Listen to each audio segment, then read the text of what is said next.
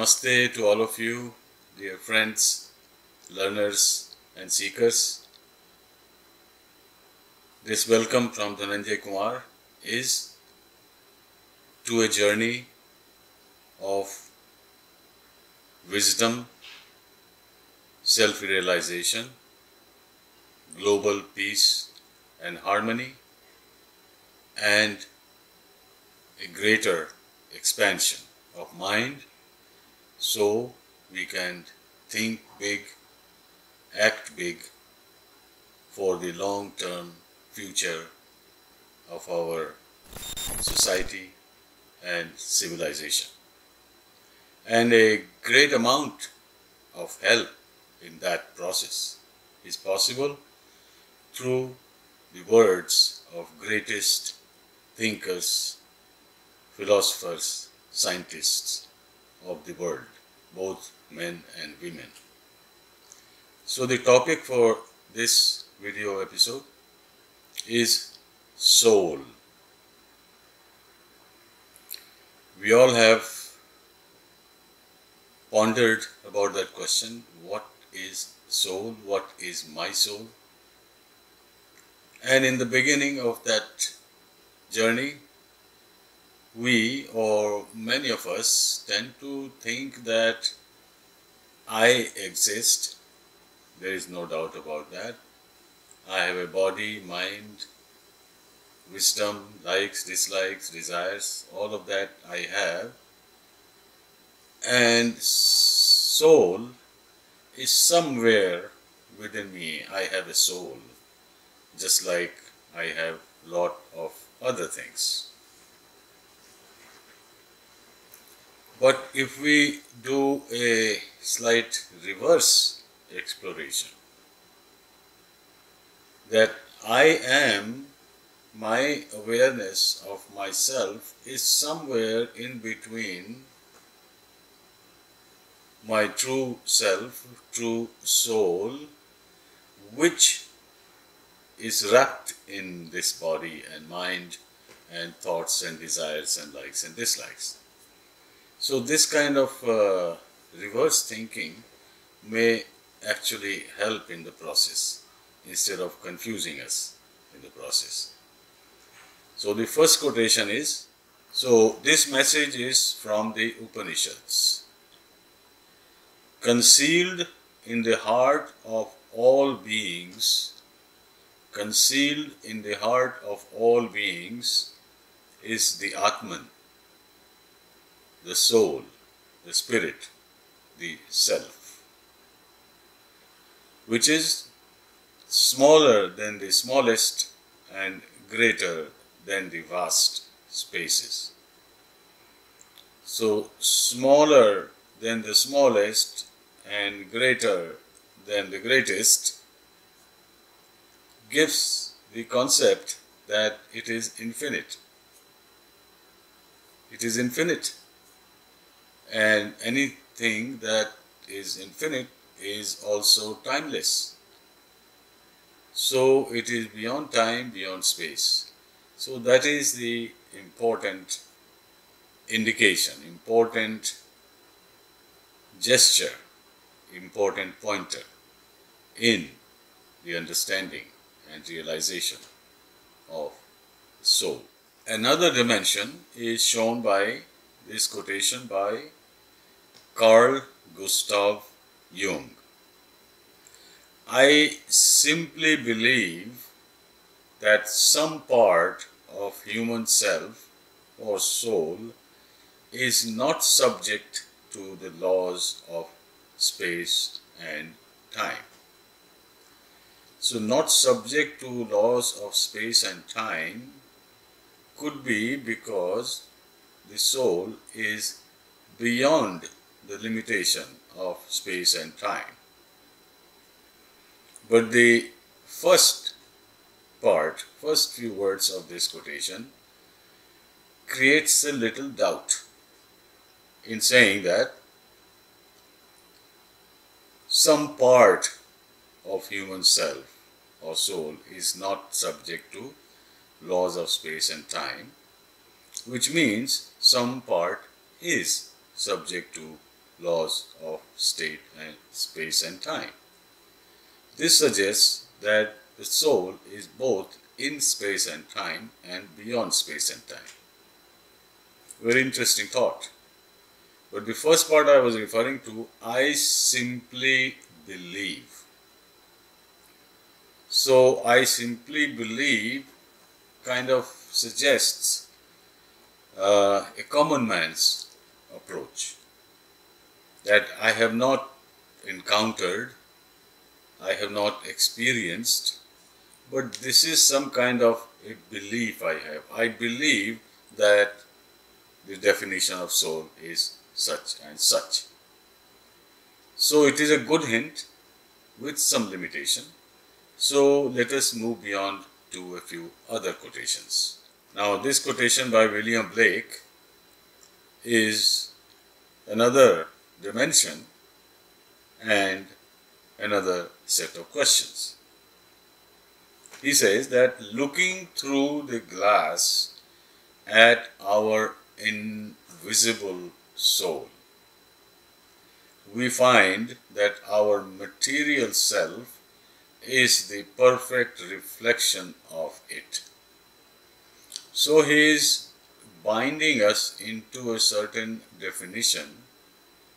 First of all, looking through the glass at our invisible soul, as if you are separate from the soul and you are looking through the glass. Well, this is one way to look at it, at least at the starting phase. We find that our material self is the perfect reflection of it, perfect reflection of soul. Now, the question here is, the material self comes in all shapes and sizes and variety and qualities. Each material self that exists, including me, you and everyone else, is slightly different from one another. It is unique, which means that everyone's soul is also unique. If it is a perfect reflection of the material self. The material self and the soul is perfect reflection. So this is good as a starter, but it may not lead us very far in true understanding and encountering or realizing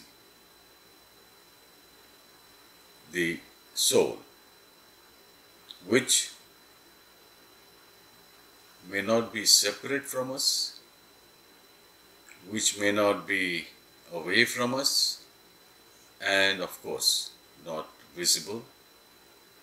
It is in a dimension that our physical body cannot easily reach and our senses cannot easily perceive.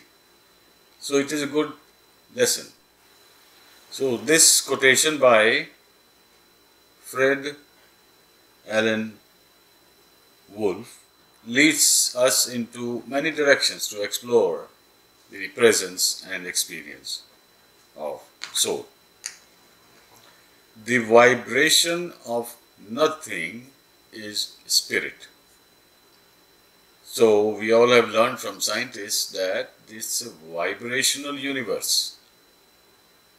So the vibration of nothing, could that also be vibration? Maybe, maybe not. Very subtle, not noticeable, not perceptible, not experienceable vibration is possible. May not be measurable, but possible. So the vibration of nothing is spirit. Okay, number one. Number two, the reflection of spirit at notes of time is soul. So this is notes of time, dimensions of time is soul, which is a reflection of spirit. Okay, that's one another way to look at it. The reflection of spirit at notes of space is matter, which means the spirit reflected on the notes of time is soul, reflected at the notes of space is matter. And finally, the reflection of soul in matter is self. Okay, so this is a roundabout way of different fractions of soul and spirit and space and time and matter. All that is kind of woven together. It may be difficult to understand, that is obvious to me, and it can be confusing, but it is a way of thinking about it, which is to explore all possibilities and then arrive at the real truth. So first we are wandering here and there, and then slowly narrowing it down to our deep understanding. That is the message. This part of traditional wisdom is kind of open-ended and leaves all possibilities open. There are as many ways to God as there are created souls. So first it is assuming that souls are created, which means they don't exist before or after life form, and your soul is created. Individual souls are created. And how many of them are there? There are as many ways to know God. So one thing is quite clear here, that the way to know God, or whatever is the concept of God, there are as many ways to God as there are created souls. So the final point I think to understand here is, there are as many ways to know God as there are created souls, which means each individual soul or self seeks to the destiny of knowing God in his or her own individual way. So each and every one of us have our own individual way to the journey to the truth, to our concept of God. So the comforting point here is that none of us are absolutely wrong, because no matter which path we choose, it is different from everyone else, and it is not absolutely valid or invalid, which means there is a possibility. So keep searching and we shall find in our own ways. The last one is by Ralph Waldo Emerson. Time and space are but physiological colors. Time and space are but physiological colors which the eye makes, but the soul is the light. So at least we learn from this quotation that light goes through the eyes to see colors. Without colors, without light, or in darkness, there is no color. Because color is how light is reflected from an object.